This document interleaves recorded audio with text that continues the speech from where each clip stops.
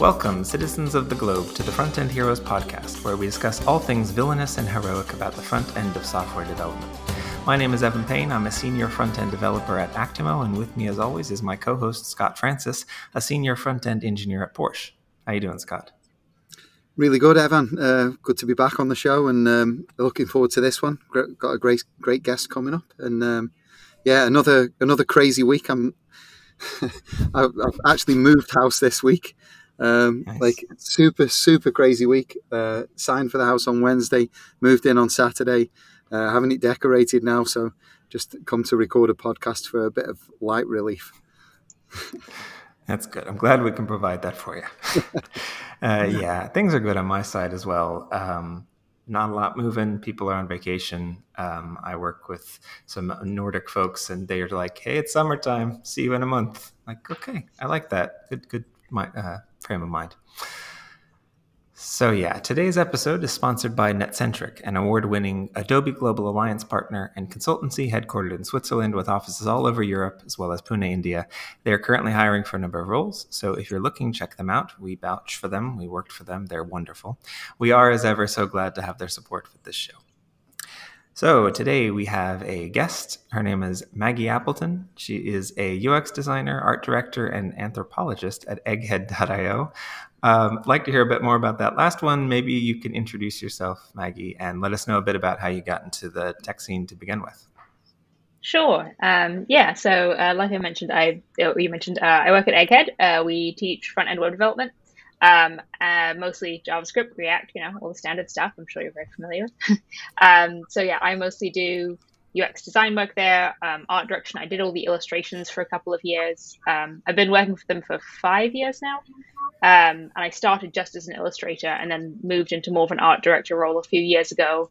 And maybe like a year and a half ago, I was like, I think I want to be a UX designer. And I've like slowly started moving that. So I've been transitioning roles the whole time I've been there. But I call myself an anthropologist also because I originally studied cultural anthropology for my undergraduate degree many years ago. And specifically looked at digital anthropology. So the cultural analysis of how we relate to digital objects, and that includes online culture. What does computation mean in a cultural sense? What kind of symbols do we use to understand it? There's a whole range of things in there. But I'm really interested in, of course, the culture of programmers and web development and what it means to be a coder and how coding sort of cultures come up. So that's kind of the anthropologist part of it, at least. Yeah. No, it's fascinating. And obviously, I think your work came into my view field when looking at Egghead, but it might have also been around the stage you were doing some of the second brain kind of concept work and all of that. And I literally think I was looking for some way to explain that to someone else, and one of your illustrations came up. And then one, you have a distinctive style. So congrats on that, because not everyone can find that.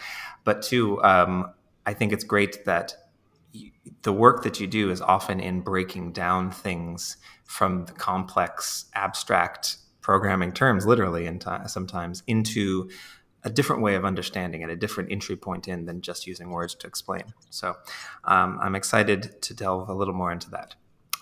We might start with the digital garden. And I say that because today's episode title is Fortress of Solitude, referencing Superman's hideout way out in the middle of nowhere in Antarctica, right? And it's this idea of your own knowledge and expertise is only accessible by you. Yes, you can communicate it outwards and stuff, but the way that you interface with what you know and remember is inside your own fortress.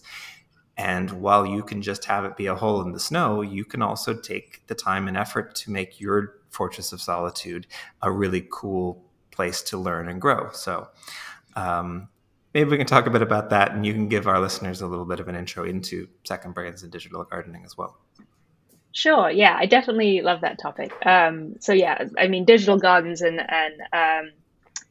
also they can be called federated wikis is another kind of concept for it, or wikis in general, right? I mean, that even is, Wikipedia, this idea of just interlinked knowledge. And then there's sort of various types of that. So when we say individual interlinked knowledge, that's kind of what the digital garden is about, right? It's about, okay, I have things I know, my interpretations of things, and presenting those online in some format that other people can read. And the digital gardening bit of it, and I'll make sure I'm like citing my sources here, is the term digital garden was something that Mike Caulfield is a researcher who I think he's currently at the University of Washington, who's been doing sort of work in how we curate and communicate information online for many, many years. And so he came up with this idea of a digital garden back in 2005. No, 15. I was 10 years off there. 2015 in this article called The Garden and the Stream, which is really, really great. And it talks about how interlinked knowledge lasts longer and is easier to browse than what we would either think about the stream is sort of the newsfeed, the Twitter stream, the way that the internet kind of started to shift in the mid 2000s into this more stream-based thing where it's all based on time and you're always just seeing what's newest and you're not kind of entering into information in a way that helps you jump between related content that is evergreen over time, meaning, it doesn't really degrade. A Wikipedia article that someone wrote on Ghana 10 years ago, okay, maybe it needs to be updated a bit, but it's kind of evergreen and that, it's always being tended and it's solid information. You don't need to update an encyclopedia that often. So this whole metaphorical, framing of how we interact with information online, it's trying to move it into a more permanent, interlinked, we would call it like topographic. So think of, browsing the internet as if you're walking over land instead of being in some timeline where you're always just seeing what's newest in a stream-based information environment. Hopefully that wasn't too many buzzwords in that explanation. But to get a little more tangible on like a person's digital garden is this idea of you having a knowledge base that is public online that other people can browse, that you're always updating and tending. And it is not based around time, it's based around the information and the content. And you're supposed to browse it by jumping between related posts or related pieces of information, not just what did you post yesterday and the day before in that sort of backwards chronological blog flow that started up in like the 2000s as well. How much, it sounds like an amazing concept, but how much effort is that to tend the garden? Like it must be like the as with an actual garden, like the more and more that the more and more that you get in there, like the more and more like tending it takes. So it's just like, it sounds like a full-time job on its own. Yeah, it does take I'd say a tactical approach. So I have I have a digital garden where I sort of post things and things have stages of growth. So I'll sometimes post something that's like not totally done yet, and I'll label it as a seedling. So people who are on it are like, okay, I know this is very rough. I know it's not that finished. Maybe I'll come back later. I'll often put signs on it saying, this is a draft, this is in progress. Like, tweet at me if you think I should finish it. I do that a lot. And then if a lot of people tweet at me, I know I should go invest more time in that piece or blog post. And then it can get upgraded to budding is sort of my second phase where it's a bit more formed. And then if I've like really refined it and I don't think it's going to need that much more attention in the future, I label it evergreen. And I would only really go back to edit an evergreen post if it really needed some significant upgrade. But mostly I can kind of be like, okay, I don't really need to pay too much attention to that. So you can create, and I'm not the only one that's come up with these categorization systems. There's a lot of people who run wonderful personal websites where they have sort of doneness ratings or some sort of status marker that shows you how finished pieces are, so you can see work in progress. Having this sort of system means it helps direct your attention of where you should tend on your garden. And there's some things that when they're sort of, it's a bit like they're a big evergreen tree at one point and you go, we don't need to touch this for like maybe 5 or 6 years unless it really needs updating. But it does, there's a lot of ways that if your garden is everything's constantly growing all the time and nothing ever gets finished, it could become a really labor intensive chore to have to be constantly tending all this information. But there's an argument that's kind of the process of learning, is you're always supposed to be going back and revisiting your old beliefs and your old statements about things and reconsidering, whether they're still true, whether they're still valid, whether they need to be updated for new information you've gained since. Mm-hmm. Yeah, I think like that's an amazing thing about the web, right? That it can continually be revised like that. I mean, like, a book is a snapshot. You read you'll read something and it's very much a snapshot in time. But the web that's the beauty of it. You can go back and update. Yeah, amazing. Yeah, and I really like that idea of revisiting as well. So if you're able to track your understandings of things and then come back to it. So it's like, oh, okay, this is what I understand as an example for front end. This is what I understand to be the best practices around array manipulation, like, taking arrays and dealing with the data inside them. And, back in 2015, that might have been, you use a for loop and you find the index through that and you just do that. And then at some point, 2016, 2017, ES6 kind of took over with arrow functions. And it was like, no, you should use map or filter or reduce. Then I would go back to that, my own understanding article, and just revise and say, well, you can do that. This is a preferable way. My question within that is, once you've done it for a while, you've got hundreds of pages and articles and things like that. How do you you already talked a little bit about giving it to the public to ask them to surface some of this stuff for you, but how do you know it's time that this has maybe gotten stale, or you haven't visited this non-evergreen content in a year, maybe you should check it out? Are there any tools that you use for this? That's interesting. I probably should, or I shouldn't say should. I said that would be a really nice thing to have. That'd be great if someone could, because my website's all on GitHub, and most people's are, right? You could definitely look at, write a little function script that says, okay, what haven't I touched in this amount of time that is labeled a seedling, surface that again. That would be a really interesting, at least from the author's point of view, tool to have. I have it a bit in that I use an application called Roam Research to sort of manage a lot of my personal knowledge. It's kind of one of the new hot note-taking apps, that's come up in the last 2 years that does this sort of interlinked knowledge. So it's a lot about densely linking things, and nothing necessarily has a location. It's just one big knowledge graph. And the Roam platform allows you to write custom JavaScript to sort of query your database and pull things up. So I have a system where I can see what I haven't touched in a while that I've marked as in progress for ideas, what I might put on my public digital garden. But I think it could also be done through a GitHub function. That could be really interesting. I don't personally have one, but that would be cool if someone builds one. Yeah. That's the power of the web. So if you're listening and you want to dive into it and set up an action or something, go for it. No, I bring it up because the side project I work on, I'm pretty sure now that I think of it, was inspired by reading your articles there. And, I think that pointed me in the direction of Roam Research. And I did a kind of Roam Research for Dungeons and Dragons Game Master note-taking. So it's very specific to what it's for, right? It's not kind of an anything goes tool. But it has that same idea of, you create your sessions each time you play, you write down your notes. And if you reference a place or a thing or a non-player character or whatever, you link that to a record. You create a record for it, and then it's linked in the text so you can click on it and see the details. And I have 2 years of games that sessions that I've been playing with my family, 200 plus sessions. It's really has been important to me to have this at my fingertips. So designing the tool and building it. And then when I encounter other people using it for different contexts, it triggers in me to ask questions of what else can I do here? That's great. So are you using Roam for that, or a custom built site you've made? No, it's just completely, I call it my journeyman project, right? It's all my own stuff built on top of Firebase and Angular and all these other tools, which other giants, but that's software development for you, standing on shoulders of giants. It's just taking off of the basic concept of those other kind of tools.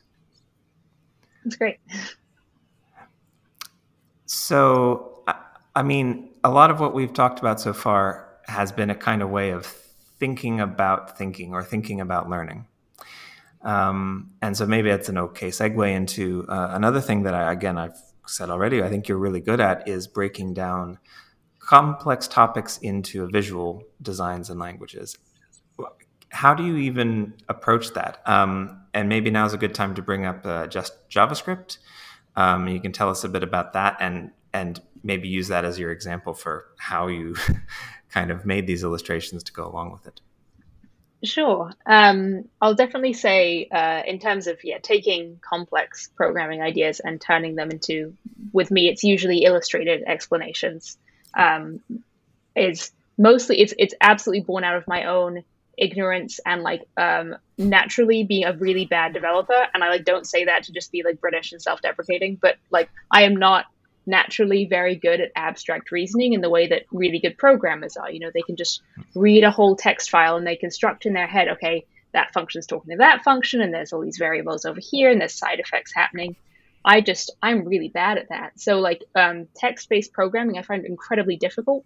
And so when I first started working for Egghead, you know, I started playing around with JavaScript and I learned React, and the whole thing was a huge struggle. But as I was learning, I would take illustrated notes, and for me, drawing a visual makes implicit things explicit. I mean, that's kind of the beauty of it. It's like I'm, you know, saying, okay, this variable in my drawing is a box, so I can see it. It's like referenced on paper, and, you know, I'm going to draw connections to other things. And it helps me to sort of build an imaginary world that feels more tangible. Like, you know, it's me projecting metaphors that are based in physical objects. So it's like, okay, I think this function is like a milkshake, and I make up weird things, but they're relatable, so I can understand them and remember them. So all my work has been based out of me needing to understand something and explaining it myself through illustration.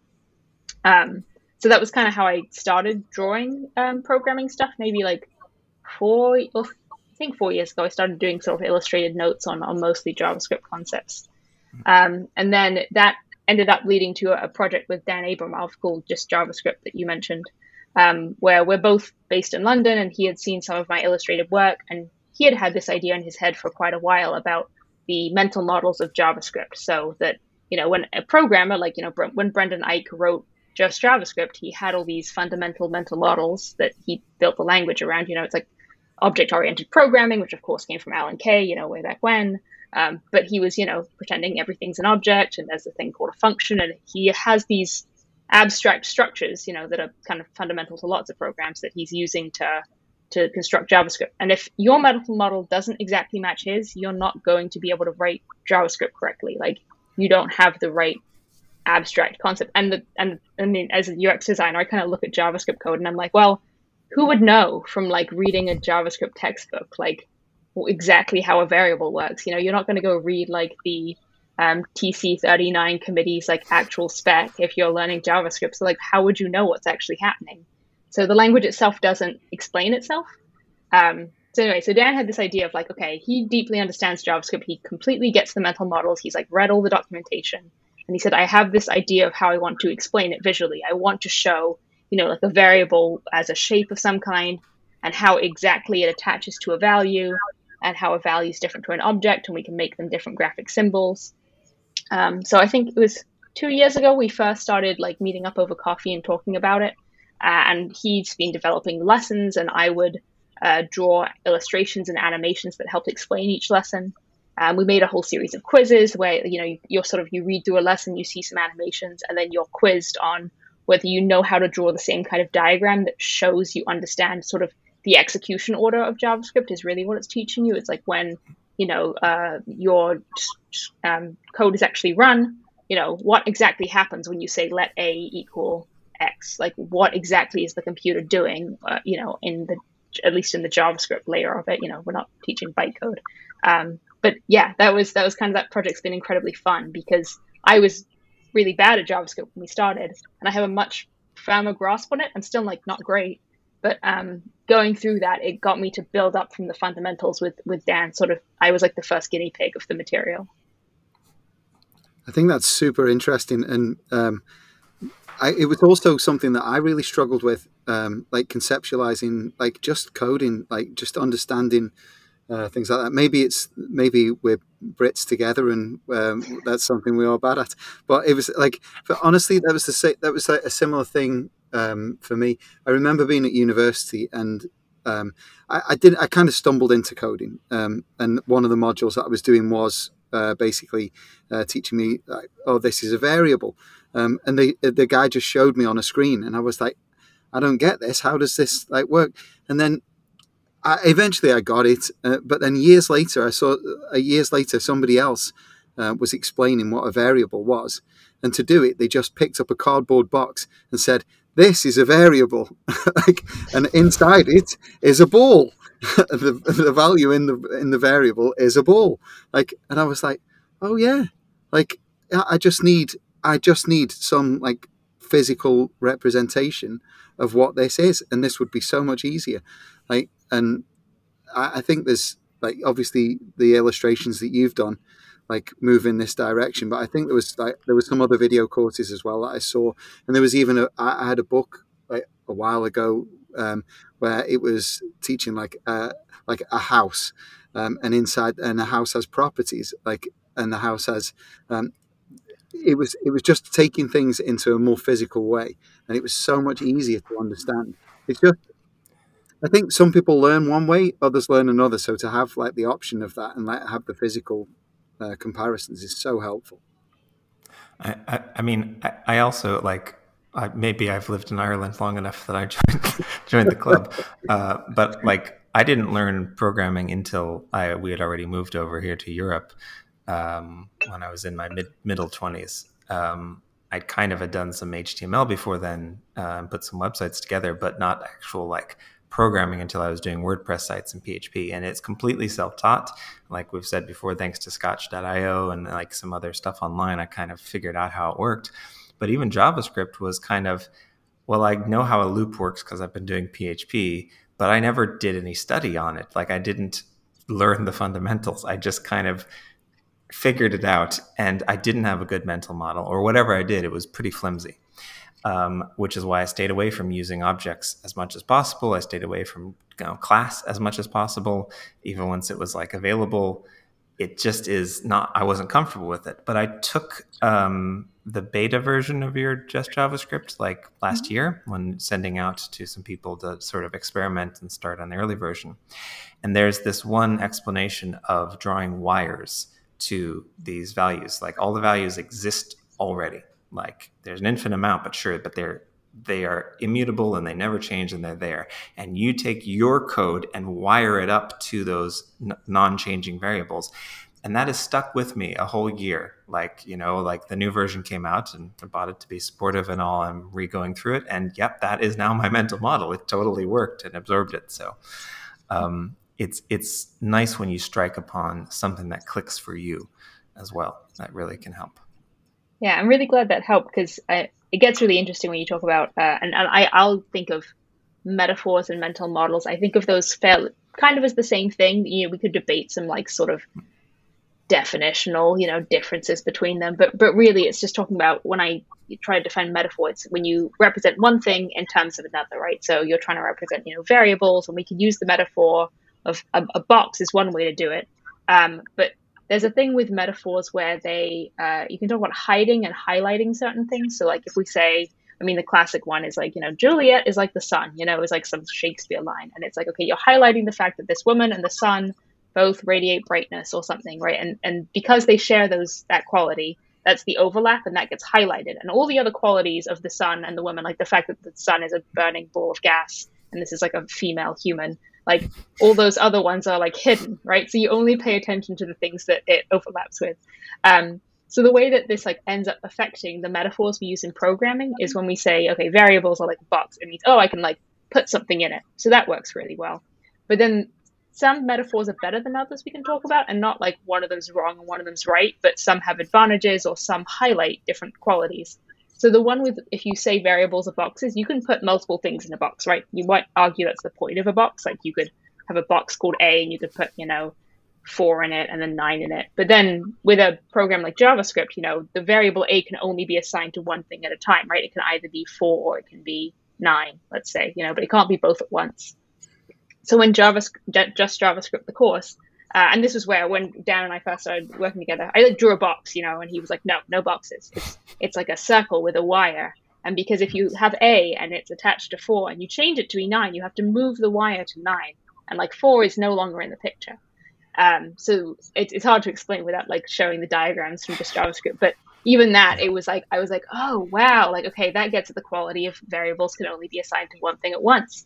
So yeah, it matters which metaphors we use, which got me really, I was already interested in metaphors of programming, but that one seems to be key, or not one I hear spoken about much, that these different metaphors can, they'll highlight certain qualities and we can swap them around, and the human brain has no problem applying multiple metaphors to the same concept. It's a bit like looking at a picture from different angles. It doesn't it's not like you can't see the picture just because you looked at it from a different angle. So you can think of variables through multiple metaphors, and it doesn't, degrade your understanding of variables. It just helps you see the different things they're capable of in the program.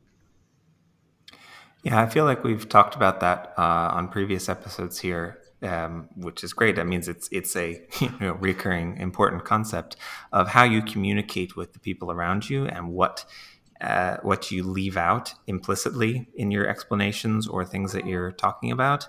And yeah, using whatever metaphor can be prone to, not quite fitting perfectly or emphasizing the wrong things. This isn't the best example, but one thing that always comes to mind is I didn't understand what a factory function did for ages. And you'd think it's right there in the name. It's a factory, like you put something in and something else comes out, but it just didn't click for me. And I don't know what I'd call it. I don't know that there's anything necessarily better, but when you're learning this stuff on your own, you almost have too many metaphors at your disposal. So it's good to have some guidance there, and I like that you guys have done that. How hard is it though for you to come up with the metaphors? Like, I mean, like to really like work through the creative process. Like, is it? I mean, I think I've like dropped this in before, but I think it sounds to me like another like creative process, like working in like writing a song, for instance, like, and actually coming up with like the perfect one and like painstaking process. So like, is that something that like really takes time, or are there like the more that you do it, does it become more obvious like to come up with the metaphor?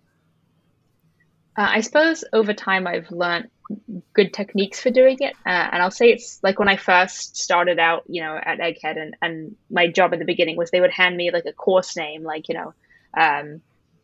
RxJS observables, or JavaScript callback functions. And they'd be like, draw it. And I was like, oh gosh, that's a good challenge. Right? But it was really good because the first 6 months I was like, oh, okay, good. We're going to have to really learn how to do this. Like, how do I take something that is completely abstract and turn it into a visual that you can see? So I kind of went on a deep research dive about how people design metaphors, looked at a lot of editorial illustrators who work for magazines are really great at this because they'll have to do, financial concepts or political concepts that otherwise have no physical form. And really, most of the techniques that I researched from other people or came up with on my own work with language. So you kind of, whenever I start my process, I really just look at language. I just read documentation, and I'm really looking for certain action words, right? If you're saying like, a callback is something, that calls something and then returns something, calling another function. So you're going, okay, so there's layers, it's calling something else, we could use phones, and it's really, you end up just doing a lot of word association. And I also search through a lot of tools that are called corpuses. So they're just huge collections of language and then doing analyses of them. So you can enter in a certain word and see all the words that correlate to that word across, major, Wikipedia, newspaper articles, everything really that's written online in large collections, and just start to see statistically what words we use, 2 words after that, 3 words before that, what kind of sentences that word is used in. And very quickly, you just organically find the type of metaphors that our culture uses to talk about things like something being returned or something being layered. So you can go, okay, there's layer cakes, or like, we can talk about layers of the earth. So there's ways that you can sort of search what's out there in the way that our culture uses language to find organic metaphors based off sort of the more core ideas behind certain programming concepts. So I'll say that those techniques help me a lot in developing metaphors. Do you think you talk about our culture, and traditionally that is very fractured when you could be referring to anything. Like I'm currently in Moscow, and Russian culture is very different from how it was where I grew up in LA, right? But do you think that you're implicitly already referring to our culture as this sort of shared tech culture, which is much, much newer and has spread via a fixed set of languages, essentially, and a fixed set of programming languages often. And now that is mostly what you've been like, is a sort of maybe a happy coincidence that that is a very tangible global culture that's emerged. Yeah, I should be careful with the word our culture because yeah, I should definitely like position myself in that I'm definitely talking about, because as sort of as the creator of these illustrations, I am British American. I grew up in Southeast Asia, but of course I'm very like global westernized, this sort of English speaking. So the sources I'm searching through are like, the New Yorker, BBC, right? Like I'm definitely probing what is essentially very strongly Euro-American perspectives on metaphors and things. Whereas I imagine if someone who only spoke Russian was doing this work and was searching through Russian databases, they would probably develop very different metaphors, or exactly the same for like, I know China has an entire programming community and culture that is very much, not that it's insular, but it's very much works in the Chinese language. They code in Chinese, and so they aren't going to share a lot of the same programming metaphors and concepts that we might have. It's hard for me to say exactly how much they're sharing with us. But yeah, I would definitely think that because of my positionality and the information I sort of have access to, I can only really ever represent like a sort of Euro-American perspective on programming. Yeah, and please, I did not mean to call that out in particular. I it's good to acknowledge our biases, of course. Yeah, I just think it's interesting that it does feel like there is a broader culture, and it isn't specifically stuck over to the European and the West necessarily. I mean, it's very Western, I think, often, but then there's a lot of share. Like we've met programmers from Japan that, can at least follow along with these kind of metaphors. So it makes sense. Yeah, so to maybe delve a little more into your own personal experiences lately, how has it been for you making the transition into actually like doing some coding for, as part of your professional career? How's that felt for you as a transition? Yeah, I think I only started, 4 years ago or so, I started learning properly. Like I learned HTML and CSS at like 12 or 13, and played around, but never really touched JavaScript. I just, I just didn't really get into it. I kind of went the art and design route more, and of course anthropology, like through university. And didn't. I suppose I was techie more in just, but working in GUIs. I was never actually just touched programming. So yeah, it was only at like age 26 I was like, oh, I think I'm gonna try to like learn programming. And I'll say it's been incredibly rough. Only in that, right, like you put someone into like a code editor for the first time in their life and show them NPM and like Webpack, and like I was just kind of thrown into a React database to try and like learn on the go, and it was like, I can't believe this is how we do this. This is crazy. Like the command line, and there was no instructions, and you just have to know who to ask questions to, and sort of like troving through Stack Overflow. I mean, the whole thing, it's only because programming's so young, right? We don't really have any established institutions that teach people in a holistic way how web development works. But the piecemeal UX, I'll say, of getting into development is really difficult.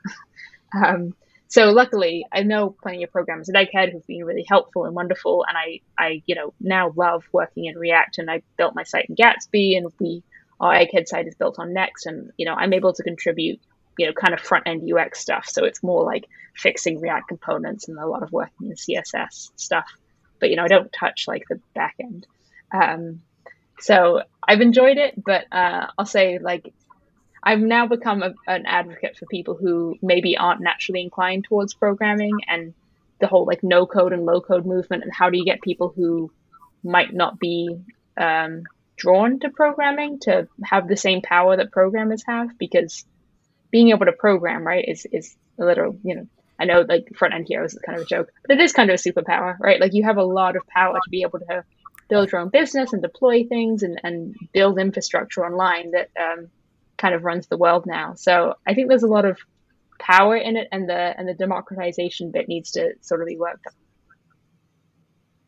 So, like, if you only started, say, like 4 years ago, but how do you see the future for yourself? Like, do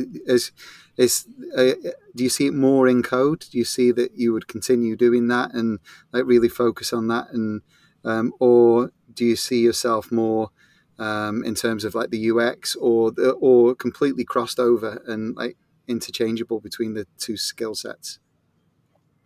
Yeah, I think I'm definitely, I mean, I'm clearly like a hybrid sort of strange person and will probably continue to be. I'm definitely very interested in UX and anthropology, but of programming.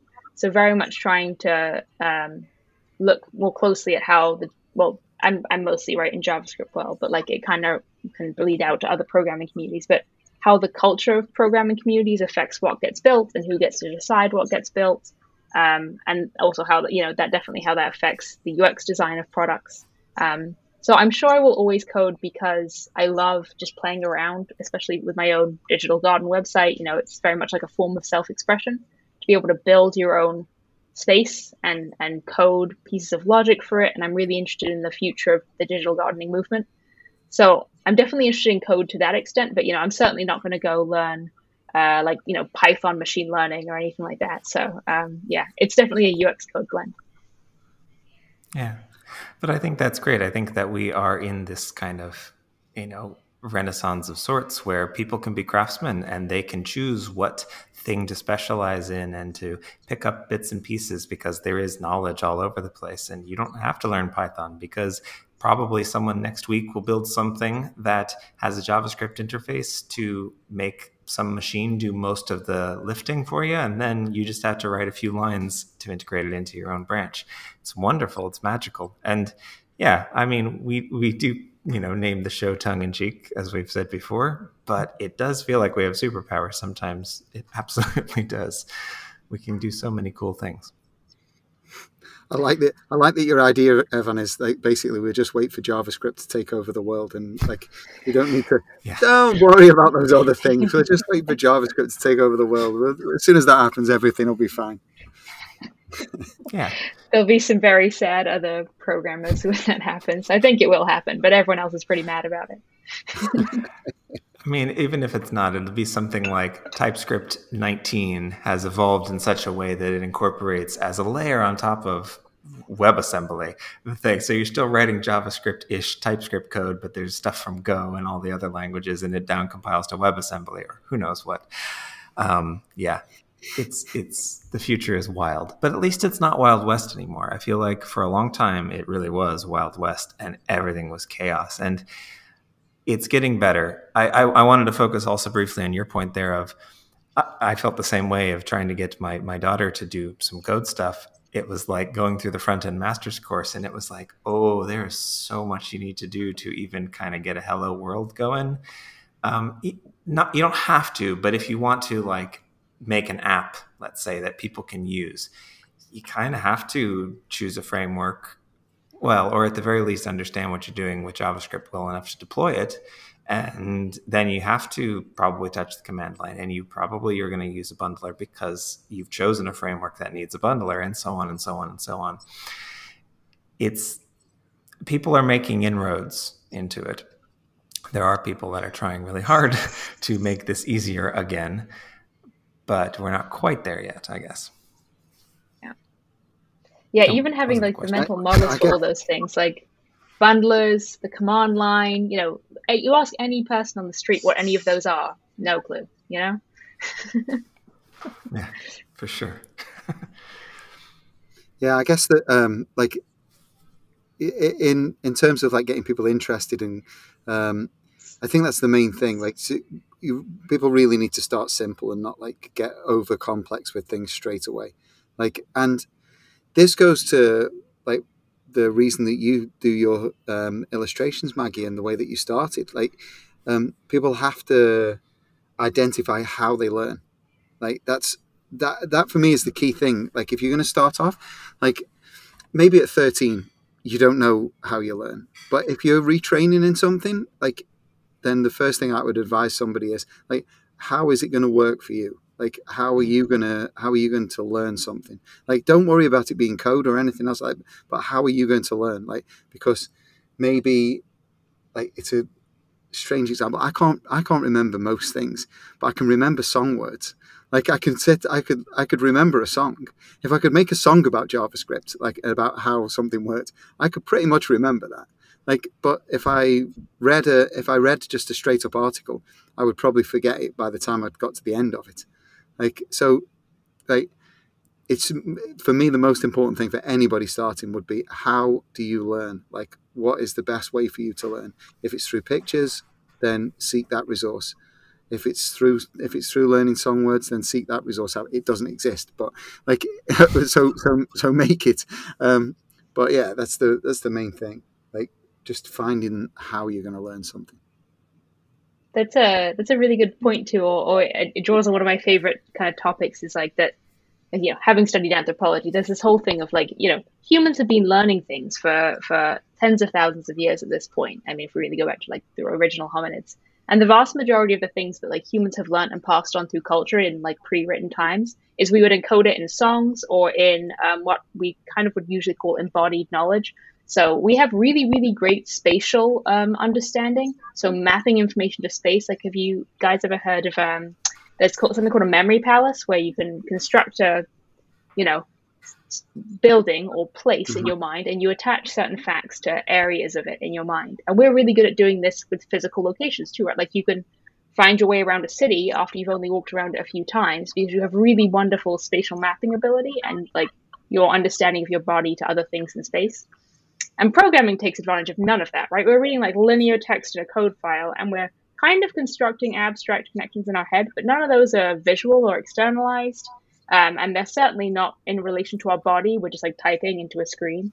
So I think there's a lot of potential into making computing more physical. I mean, people have been on this for, many decades at this point, trying to put computing out into the world rather than keeping it confined to our screens. But that's like a really exciting place that you would hope in 50 years we're a bit further along in making programming more physical. So again, imagination takes control of my brain. No, but I feel like it's possible. So we have, great IDEs like VS Code, right? And our square, like rectangle screens, like they're not good enough for this yet. And I don't really want to go into virtual reality. But if we were doing virtual reality, they've already drawn the connections from a file you're looking at, second brain, like IntelliSense, you command click on it and it takes you to the place where it's defined at the very least, but it has all the connections. You can right click on like a method or something you've imported all over your code base. You can right click on the definition of it and say, show me everywhere that this is used or implemented or whatever. That is a graph, right? That exists. And you can use that to make a 3D representation of it, which is kind of what we do in our heads anyway. Like, if I'm coding something and I say, oh yeah, I need to go over into the, the store, like all of the side effects and things that you're doing with Redux, I need to do that right now. I've kind of placed it over there, and like all the stores are over there. And once I'm in the store, all of them are kind of around each other in my head. It's just not visual, but we literally could make it visual. So we should, contact some VR designers and ask them to do a proof of concept. I feel like you've just done like some kind of, like, in keeping with the superhero thing, you've probably just like invented something that Tony Stark would invent. Like, this is definitely going to be like an Iron Man thing. Yeah, except I'm not Tony Stark, so there'll be something I forgot and it'll just fall apart the first time you try to use it. Yeah, I do love that when programmers talk about sort of their embodied experiences of programming, because I've had programmers say, right, they'll enter a function, it feels like they've like dropped into like a different space, and then they exit the function and it's like they've come back up. So there's all these ways that we feel it, embodied, because we're constantly just trying to understand everything through our bodies. It's just sort of our main way of interacting with the world, and programming just isn't at the moment, like playing into that, or isn't designed to really take advantage of that. But yeah, I don't know if it'll be through AR or VR. It'd be great to just touch the wall over here and like fire a function, or like be able to drag something and connect things up. I think you might get more tired. I'd like the idea that programming becomes like a manual labor job. You're just like attaching things.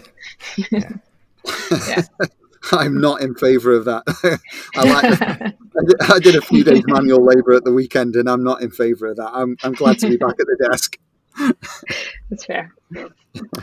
So I feel like we could talk for hours about this stuff, and maybe we can do, but for the podcast we keep it to a certain format. So moving towards the end, we want to go into our segment True Hero. And in this segment, we like to highlight a few of the few true front-end heroes working across the planet and to thank them for all that they do. So this time around, you nominated, Maggie, one Brett Victor. Can you tell us a bit about them and why you want to call them out? Sure. So Brett is very relevant to the conversation we were just having about embodied computing. So the work they published a bunch of essays, I think between, I want to say 2006 and 2014, I think was the last time they gave a public talk, all about how the way that we use interfaces doesn't play enough into embodied knowledge and representing things live. So it was kind of before we had as much live coding going on, and they were really advocating for learning environments that show the learner exactly what their code's doing over time. So those essays are on worrydream.com. So it's like worrydream.com. There's a whole bunch of really wonderful essays on there. Up and down the ladder of abstraction is a great one. Learnable programming is a great one. Those are sort of core ones. And since 2014, they've been running a research lab. I think it's somewhere near Berkeley in California, or at least it's near Stanford, that is trying to turn the room into a computer. So they have cameras in the ceiling, and it's projecting light down onto programs on tables, and it's using machine vision to read them and then run programs. It all sounds a bit futuristic. It's kind of secretive, and there's some information about it online, but it's kind of this cool research lab that's trying to make the room into a computer, which is a really beautiful idea. So I want to nominate them. If no one's read their work, they're really good to go look at. Awesome. Yeah, so Brett, thanks for all that you do. Please keep it up, and we're excited to see what comes out of your research lab there. Good. So lastly, any proper hero is a well-rounded one, and so we want to share some simple musical picks. Scott, what's the favorite thing you've been listening to lately? Let me just open Spotify and check out what I have actually been listening to. Spotify, that's good. Yeah, this is an old album, 2016, by a guy called Michael Kiwanuka, an album called Love and Hate. I listened to this when it first came out, but I've for some reason been listening to that recently. And honestly, if you haven't listened to it, that guy has got an amazing voice. You should definitely check that out. Soul music, really, really good. Cool. All right, we'll check that out. Thanks. Maggie, how about you? I'm going to go with Jacob Collier. I think YouTube sensation is the correct term, but young artist who I only recently found out about a month and a half ago. Apparently everyone else has known about him forever. But he has an incredible voice, and there's this one song called Moon River on YouTube that everyone should go watch, because it's like a religious experience of just incredibly beautiful music done by this guy. Yeah, I was late to the Jacob Collier party as well. I think it was maybe about 2 months ago I discovered 3. But yeah, mind-blowingly talented multi-instrumentalist, and this crazy quarter tone dissonant harmonies that just work, really like a musical savant. So yeah, I second that.